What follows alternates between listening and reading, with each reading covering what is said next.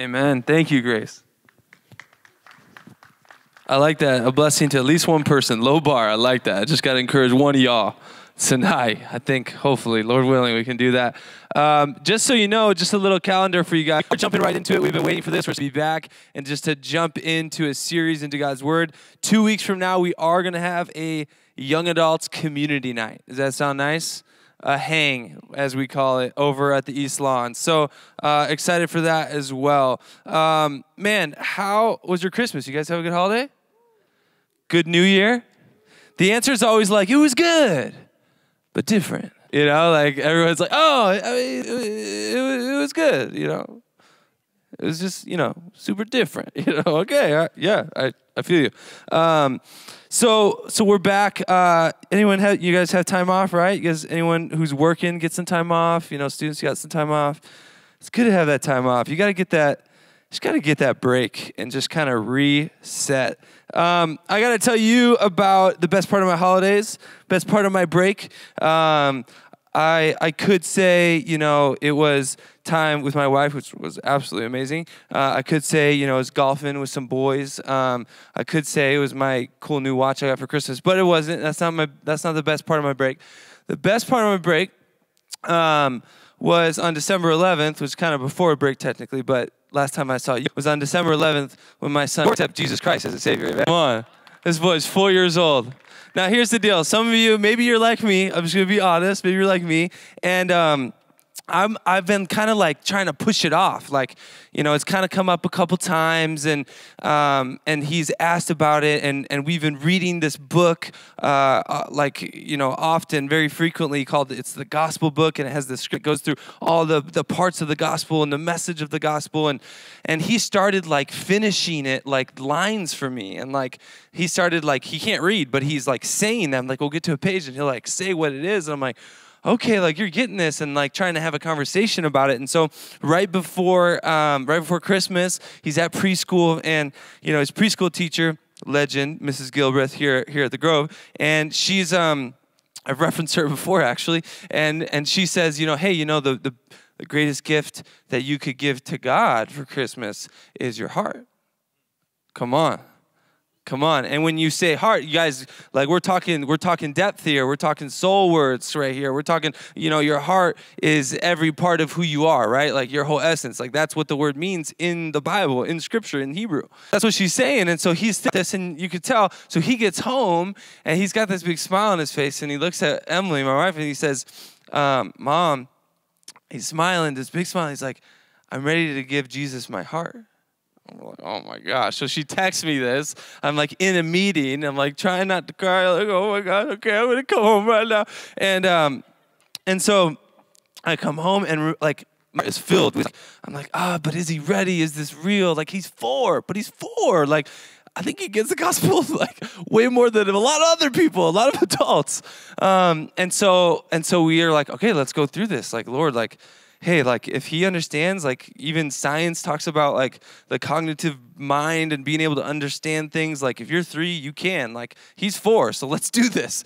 So I set up my phone, actually, the entire conversation, and so I asked him. Like we start off, and I said, okay, Jordan, like why are we here? What are you thinking? What do you want to do? And he's like, I want to give my heart to God. And I'm like, all right, let's go. So we start going through. I get the book. I'm like, let's go through this book. Let's have this conversation. And so I'm going through it. And again, he's finishing it. The punishment for sin. And he's like, is death. He kind of said it kind of excitedly. So I was like, about that. I'm like, okay, hold on. Like, whoa. And then he's like, and God is holy. I was like, okay. He's like, you know, cutting me off. And God can never sin, you know. We're like in the middle of the gospel. This is just a great like humor moment. He pauses, and his sister, right, family, parenthood, you know, you got other kids here at this moment. You want this moment to be precious, like go lock Nora upstairs somewhere.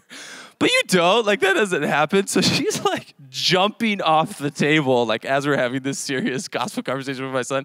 And he pauses, he looks at Nora and says, Nora's not ready for this. So then I'm like, yeah, you're right. And Jesus, and he's like died on the cross, and we're just like back in it. Some believed, and he goes, and some people didn't. Some people didn't. as he gets it. And listen, I have my concerns, right? I have my cynicism, but the Lord knows his heart.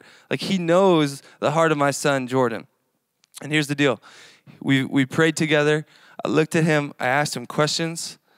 Guys, he's saved. He believes in Jesus. And I do believe strongly that it is up to me, primarily as his parent, as his father, to disciple him.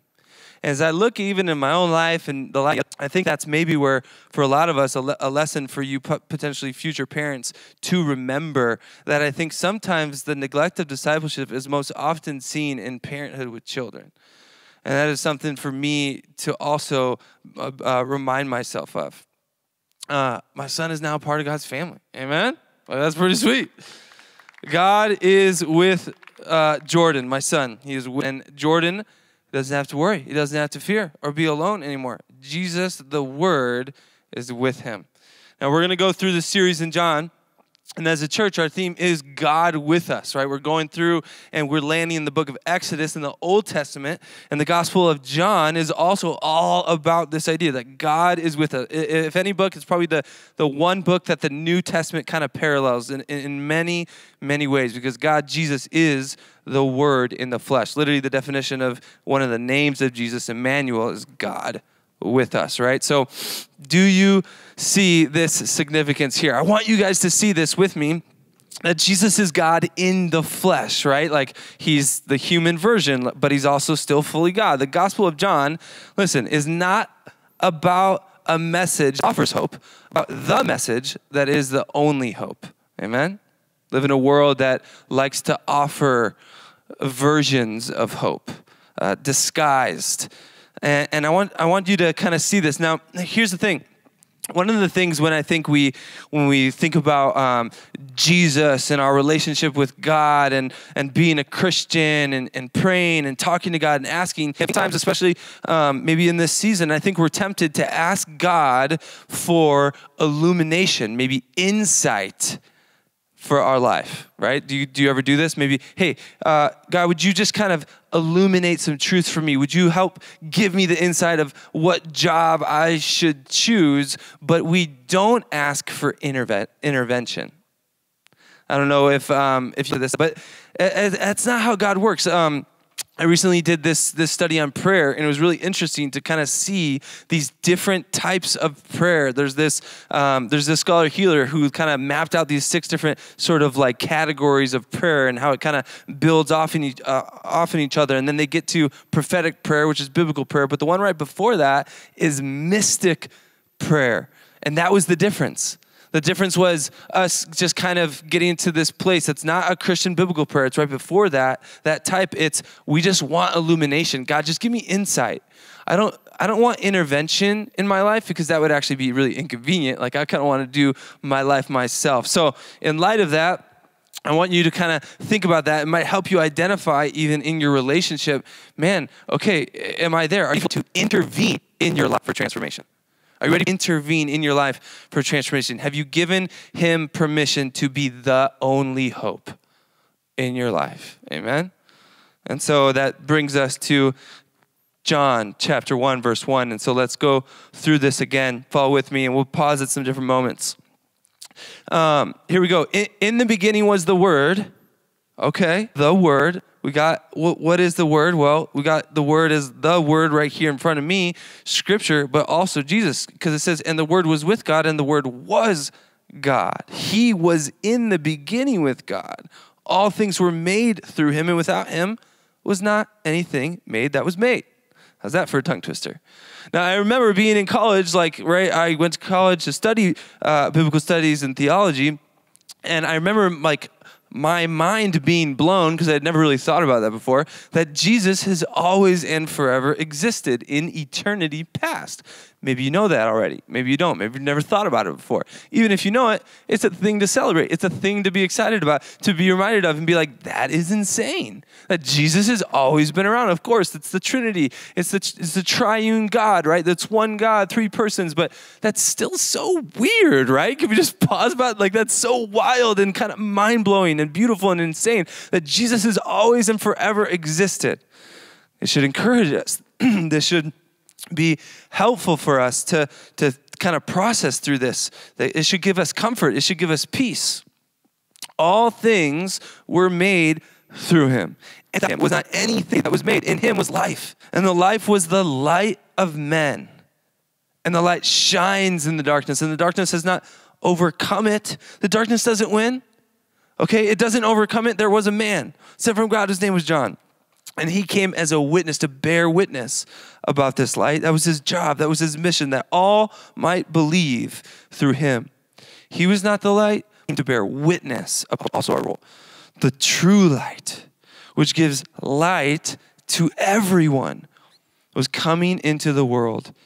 He was in the world, and the world was made through him, yet the world did not know him. So wild, right? Maybe some of us have studied this. Maybe some of us have listened to an incredible sermon on this passage. But come on, how wild is it that the very creator of the world came to the world, but the world did not know him? Isn't that so wild? That we walk on this world every single day past so many people who do not recognize their own creator of why they're here and how they're here on the earth that they literally walk on. How wild is that?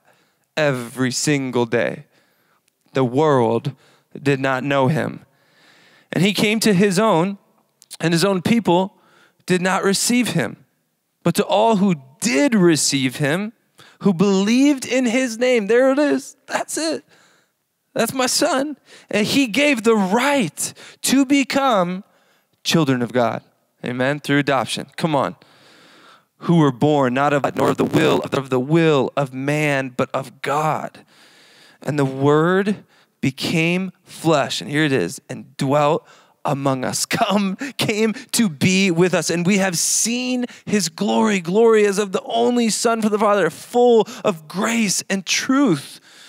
And John bore witness about him and cried out, "This was he of whom he who comes after me ranks before me, because he was before me." Right? He has always existed in eternity past. For from his fullness we have all received grace upon grace, undeserved merit. For the law was given through Moses, grace and truth came through Jesus Christ. No one has seen God, the only God who is at the Father's side. He has made him known. Amen? This is the word of the Lord. Now, one thing I do want to share real quick is that even this first verse, there's commentaries written. One of my professors was writing a commentary on the Gospel of John when I was a student, and he was only on the first verse, and he had 300 pages. We're not going to do a sermon tonight. I just want you to know that there's a lot to say, and so I'm going to do my best, okay? So my main sort of focus in this passage tonight, because obviously it's 18 verses, it's so much, is I truly, truly, truly, truly, truly want you to know that, here it is, Jesus is with you. That's kind of a really big deal. That's kind of insane, right? Like, he's with you. Like, let's think about it. Okay, let's set it up. Let's give the word picture. Okay, COVID, 2020, isolation. People feeling alone. People feeling like they don't have hope. People feeling like they don't have anyone, right? People feeling like, why am I here? What is life? I don't have anyone who cares about me, who can relate to me. That's insane, right? The God of the universe who created us, who has always, forever, in eternity past existed, is with us. He came to dwell among us. Amen? Like, do you see this, right? Like, this should be just absolutely, I don't even have words to describe how insanely powerful and beautiful and significant this is for your life. He is with us. He is what lives with you. He is the life. He is the light. He is the truth. This is where we get our confidence, our joy, our fulfillment. This is what casts a vision for your life. I have this insanely hard thing in front of me. But Jesus is with me. I don't know where I'm going or what's next in my life. I don't know how to choose a major. I don't know how to choose a career. I hate my job. My family is a mess. Whatever it is, but Jesus is with. Do you remember? Come on. Like, this is like, here, I don't want, as we look at 2020, as I've kind of meditated for a while on this next season, this next year, right? Like, okay, we're going to come back in January. What are we going to do? We were in the book of Luke. Like, what are we going to study? What are we going to be about? What is young adults ministry going to be known as? What's the identity? And I don't want any BS, y'all. Like, this is what we need. Raw, deep truth for the most important part of who you are in your essence. This is my starting point, the foundation. Everything that is anything is this, the word, the truth of God. Amen? This is what we need. And you might feel like some Christians, I don't know if you feel like this. I've had some interesting conversations. I get it. I'm really like, I'm burdened by the church, the voice of Christians in the world today. And you might feel like some Christians are talking to you like things that are like maybe you're looking for a culture series and you're like, I just want some Christian or some church to just start talking about what's actually happening in the world and some of these tough topics. And here's the thing. The reality is I'm going to make the word the main thing. I just want you to know that as your young adults pastor. Like, I'm going to make scripture the main thing. So I love having conversations. I'll discuss your questions about any sort of relevant culture moment. I want you to know that. I can talk politics. I can talk race, medicine. I will have those conversations. Just know that Christ is all over them. For me, if we talk, and when we talk, he'll be constantly brought up. He'll be saturated over every nuance and detail. There is no separation of Jesus from any topic. You hear me? And so I hope that you share with me in that. I will never shy away. I will never shy away from a hard conversation. And listen, I'm not saying that those topics won't come up even in a message here, but I have prayed and I have discussed and I've begged the Lord to guide me for what our Thursday nights will be about. And the answer is his word, the Gospel of John for now. Is that cool? That's where we're at. And so the more you know his truth, the more you know the lies. You hear me? The more you're in the light, the more you flee the darkness. Come on, it's quiet. Are we with me? Are we falling asleep? When you make the main thing, the lesser things fall into place. Do you hear that? I'm not saying they're not important. Race, I care about them. I'm having them. I'm talking about this time we need more of the truth and more of the word in our lives to guide those conversations. Amen? So 3 points tonight. The 3 points are this. Point number 1, you have complete confidence in Christ. Point number 2, the world completely rejects Christ. And point number 3, only Christ completely transforms. I'm going to say them again. Number 1, you have complete confidence in Christ. Complete and entire confidence in Christ. Point number 2, the world completely rejects Christ. If you don't believe me, that's going to be a good one for us to go through. And then the third point is only Christ completely transforms. Point number 1, you have complete confidence in Christ. Man, Jesus, he's not one Savior. He's not just one Savior among the world's many Saviors, right? He's not one good man among many men. He's the only Savior. He's the only good man. All the other, therefore, they're not good. Okay? Here's some good reminders for us. If anything, for the Christian, if you have been in the church, if you have studied your word, many of these things might be reminders. If anything, ask the Lord, hey, what do I need to be reminded of? What do you need to transform in my heart? And come alongside and be encouraged and encourage others. But here's the deal. Let's remind ourselves of some helpful truths. Christ and the Father, the same essence, same being. There never was a time that Christ didn't exist. I think that's beautiful. I think that's helpful for us. Look, no one casually becomes a Christian, or at least they shouldn't, right? Like, when you become a Christian, you are literally saying to all of the world and saying to God that you are entirely broken and depraved, and you are in need of a rescuer, and without Jesus' death and resurrection, like, you're going to hell forever. So I really don't think that that's something that we should, right, casually go into. Our Western culture, though, goodness, they have made it impossible to see a world where God exists and is real and is loving and is personal and did something for them that they didn't deserve, right? Like, no, God doesn't do that. That's not the kind of beast us as to share that truth, to be the difference, the part, holy, be holy as I am holy. But isn't it possible, right? Like some of the questions maybe we should be asking and posing to our friends of the world who do not believe. Is it possible he did? Is it possible that if God is real, he does actually love you? Is that possible? And listen, the darkness and sin, is it possible this darkness and sin in the world is from humanity? It's from people, not God. And did something for you, and God did something for you that you didn't deserve, right? Like, man, is that possible? We have complete confidence in Christ, but we often mistakenly put complete confidence in the world, or we often mistakenly put complete confidence in ourselves. Do you relate? It's a good reminder. It's a good reminder. It's a point that I think we need to pause on and even maybe meditate on and ask ourselves, do I put complete, utter confidence in Christ? No, sometimes it's ourselves. It is. I'll be honest. I struggle with that. I can have the mentality, I'll figure it out. I'll push through. I don't need that. Hey, we need the church. Amen. I'm reading a book with some guys.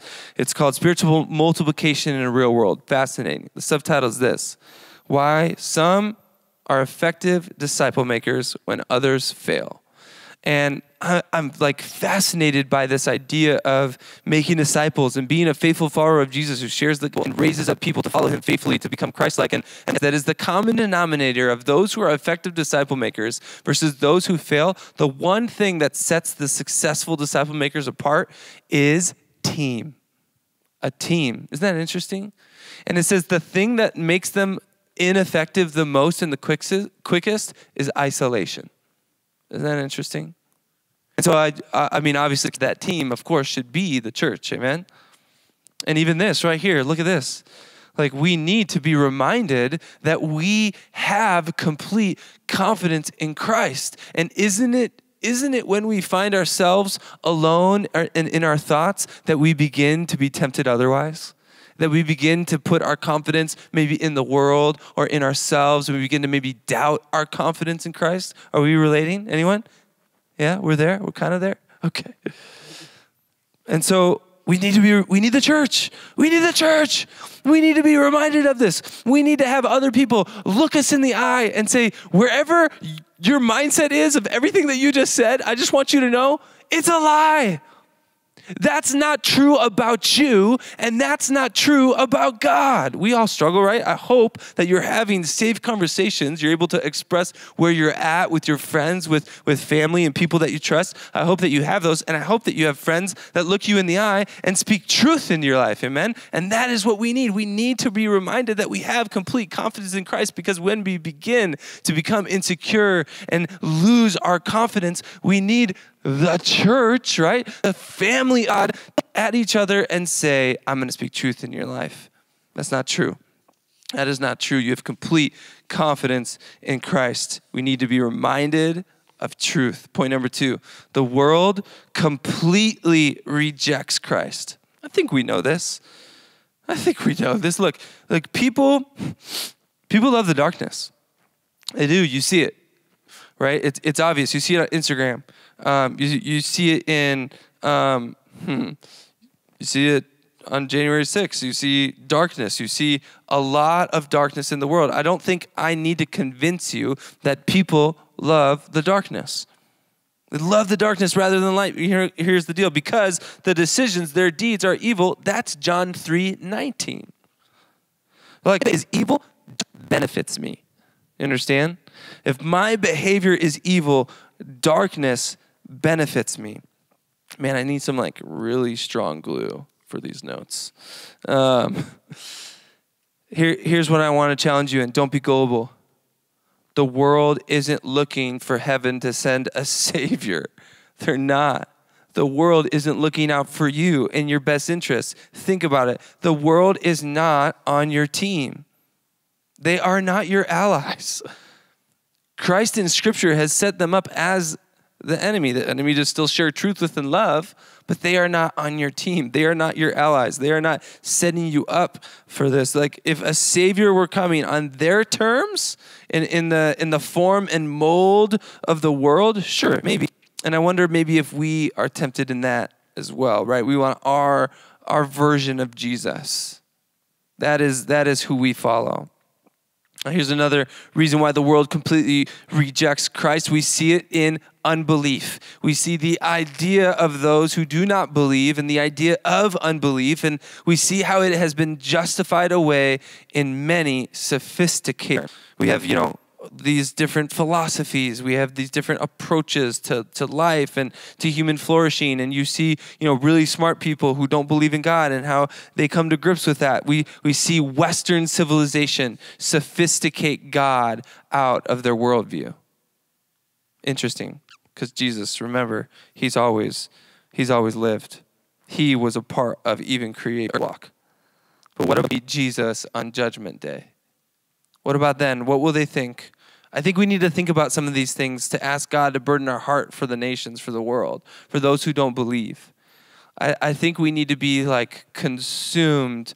And this is for me too. I ask the Lord, God, burden my heart for people who don't believe. Because if they don't believe and they have confidence in their unbelief, man, they're even farther away from considering Christ's death and resurrection for their life, for their salvation.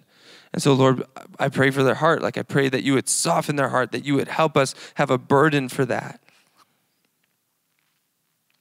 The other thing that the world doesn't like, the world doesn't like darkness being named for what it is. Have you ever had a conversation with a friend? Mikey just did, I guess. Have you ever had a conversation with a friend and you're trying to bring up maybe, I don't know about that. I don't know about that thing, right? And you're trying to have a conversation with this person who's not a Christian. You're trying to bring it up. And you want to say, I think that's maybe not true, or I think that's maybe a lie, or maybe I think that's sin. And people, the world, people who are not following Jesus and are living in the world that don't like darkness being named for what it is. So we get to this last part of the point, right? The world completely rejects Christ. Is this true? Humanity, listen, is doomed, right? And so if this is true, guess what needs to happen? It must be reborn. Amen? And we see this in, of course, the Gospel of John. We see the idea of being later on. And so we'll end. The third point is this. Christ completely transforms. So in light of just thinking about my son and thinking about him coming to faith and making this decision, it's been really interesting on my mind to be thinking about salvation and thinking about sanctification, because it is an interesting thing. Salvation is instantaneous, right? So there's instantaneous salvation where we believe and we profess that Christ is Lord. We confess our sin and need to be rescued, or put our trust and our faith and believe with all that we are that, hey, Jesus, you're the Lord of my life. And we make a decision upon repentance to choose to believe that he is our Savior. But sanctification, it's progressive, right? It goes over time, where God, right, he continues to mold us and sanctify us, right? Purify us and make us holy. So it's this interesting sort of tension where there's instantaneous salvation, but there's progressive sanctification, right? Where it continues to move and grow us. And so it's the third point. Only Christ completely transforms. Amen. We might have little bits of transformation in our life. I don't know about you, but it's it's January, so everyone's trying to get back in the gym, back in shape. Right? I want some transformation around this, midriff area, right? Some LBs. What have you lost from 2020? What did you gain? I gained some LBs. Let's go. Okay, where are we going? 2021. Let's renew this year. You see people doing the 30-day Arbonne. What is it? Shake Life. What is it? Who's doing that? Yeah. You guys are all young. You're fine. Okay. But I'm in my 30s. I'm in a small group. Everyone has kids. It's the talk with the ladies, and it has become the talk with the guys. It is diet, and you got Daniel Bishop leading our church, and he's all right, let's lose weight. He's on a thing. So we might experience some physical transformation, right? And of course it's helpful. But at the end of the day, that is something for us to think about, right? Because it's every single day. Sometimes we'll look in the mirror. Oh, what the heck? Get on the scale. But at the end of the day, complete transformation only comes from Christ. talking about your heart, talking about your soul, talking about your mind. I am talking about your body, but I'm talking about complete transformation only comes from Christ. Amen? We get instantaneous salvation and, of course, progressive sanctification. I love this quote. It says, transformation is not an inspired human work. It is a divine work through and through. It only can come from God, period. Amen? And here's the deal. Here's what, transformation really looks like on the most practical level. Us asking the Lord, after we've, of course, professed faith in him as our Lord, become a Christian, we've got to ask the Lord to transform us. Now, I want to have a quick little heart-to-heart moment. If we're believers, right, and we're like, Lord, I want to grow, right? I want to, you're even thinking like New Year's resolutions, and you're like, man, I want to transform. God, would you just, and like trying to figure out how I'm going to say this to you because I don't want this to come across. But at the end of the day, like if you have months and months and years where you're not reading your Bible like ever, you go to church, yes, you're going to listen to a sermon, but Scripture is every sort of transformation at all is going to come from here. So if you're never in the Word, how can you transform? This is what transforms you. It is. I beg you. Do you hear me? Read your Bible. You understand? Now, here's the deal. I've been, over the last 10 years of my life, decade, I've been in ministry. I've been inconsistent. I've been all over the place. I've had some, reading plans go well or try out different things. At the end of the day, I don't necessarily care what it is. I don't think God cares what it is or how you read his word. Do it in a way where you ask the Lord. You ask the Lord to teach you, for intervention in your life. And if there's things that you don't understand in God's word, buy a study Bible, come to me, go talk to someone who can say, I'm going to read the Bible with you. I'm going to make sure you know how to study the Bible. Email me. All I want you to do, I just want you to read his word. Okay? This was months ago. Bishop, our lead pastor, was like, what do you do for your quiet time? I just want to know. He's like, I read a few chapters a day. I write down a verse, and then I write out a prayer or like a thought or a prayer to him. I was like, I love that. It's like one of those is a proverb a day. I was like, I love that. And so I've just been doing that. I love it. And I've been sharing it with people because I think people aren't talking about how they read the Bible and study the Bible. It's like, how do we not talk about that? Like, I can give a sermon to you, but we're not talking about, like, we should all be just reading his word together. So I've just been doing it since July. Like, I just started in Genesis. And I'm kidding you not. Like, I've even told some of my D group guys this. Like, I was in Leviticus. And I was like, it's the strangest thing. But God is ministering to my heart through Leviticus. Like, I told them, ask them, like I did. It was wild. And because I'm just asking the Lord, like, I don't know. Like, I just don't know. Like, life is crazy. Like, look at 2020, right? Like, God, just teach me, grow me. Please, I beg you, do it. That's all I do. I want you to know, because some people are kind of, I think, confused at what a quiet time looks like. You're not going to transform. You're not going to grow if you're not in his word. So I just read 2 chapters a day. I read a chapter, and here's what I do. This is what helps me stay engaged. Otherwise, it will be dry. It will be hard for you to stay engaged with his word. You understand? It's nothing special. But I read the chapter, and I look for the verse that if it's not there in the chapter, the rest of the chapter doesn't make sense. And there might be 2 or 3 of that. Like, someone asked me, he was like, well, what if there's 3 really important verses? I was like, it's not the point. Like, come on, don't be that guy. Just look for a verse that's like, what's the most important one, right? And if it's not there, and after I read the chapter, it forces me to go back through and just keep looking at what is the most, and it keeps me engaged in the word. And I write it out. And then I pray through that verse. I just pray through scripture. It's his word. I think that's good. He likes that. There's a book on that. It's literally Pray Through the Bible. You should read it. It's really good. And then I do a proverb. That's all I do. And it's great. I don't want to hype it up too much, but it's the Bible and his word, so it's kind of awesome. So just ask him, though, because if we approach it from a place where we are not wanting transformation, if we approach his word from a place where we do not actually want God to intervene, it will be dead to you. It will just be another book. Amen?